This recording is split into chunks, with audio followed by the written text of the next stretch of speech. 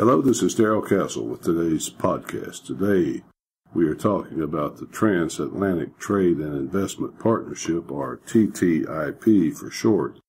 Talks about TTIP ongoing now in Washington, D.C. as we speak. It is a familiar story. Here we go again, I guess is another way to say it. Billed as a trade agreement that will bring with it millions of new high-paying jobs to the United States and Europe, and inject billions of dollars into their economies. We look at NAFTA and CAFTA and we remember our battles there and what we predicted would happen and what did happen.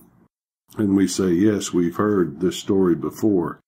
Other trade agreements have left a mess in their wake, many jobs going out, but not many jobs coming back in. Ultimately, the goal of TTIP is the merger politically and economically of the United States and Europe. The folks pushing this do not deny that. It is right there for anybody to see. The promises of jobs, the promises of new money, ever alluring but never appearing. This time, as we all know, it will be different.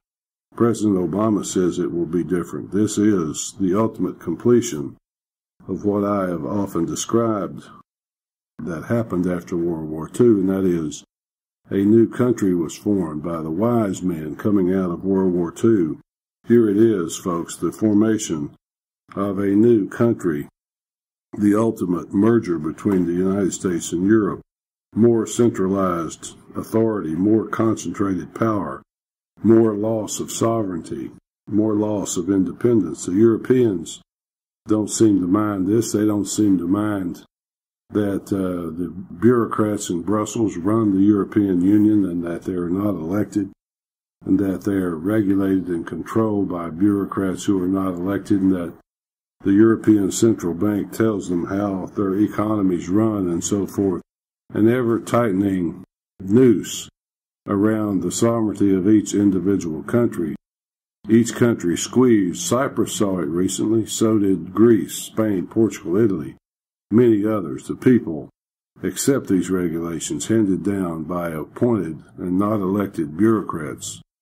President Obama has asked for fast-track status on this negotiations, fast-track status to complete the negotiations. This would allow the agreement to be rushed through with little or no public debate. Under the fast-track rules, the agreement must have an up or down vote in both House and Senate without amendment within 90 days of being submitted by the President. No trade agreement submitted under fast-track rules has ever been rejected.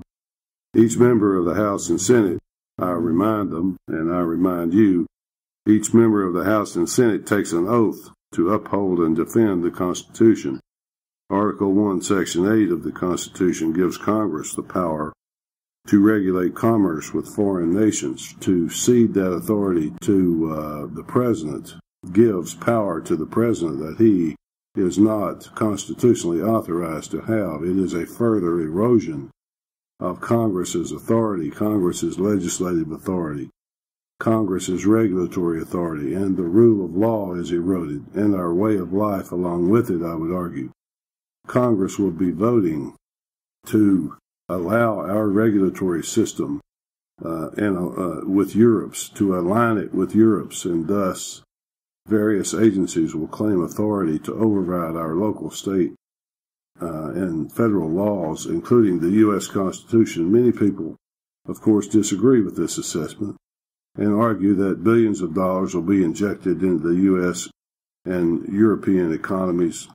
Things like European cars and drugs and so forth would be cheaper here as international trade and tariff barriers come down. Other countries outside Europe are concerned that their trade with the U.S. and Europe might decline because of this. But to me, all the listed benefits, even if they happen, do not outweigh the loss of control over our domestic affairs, the loss of our independence. Bottom line, folks, we just celebrated the 4th of July when we declared our independence from Europe and fought a war to get independence. Now, we seem all too ready to give it back. At least that's the way I see it. Friday, July 12, 2013. Until next time, folks, this is Darrell Castle. Thanks for listening.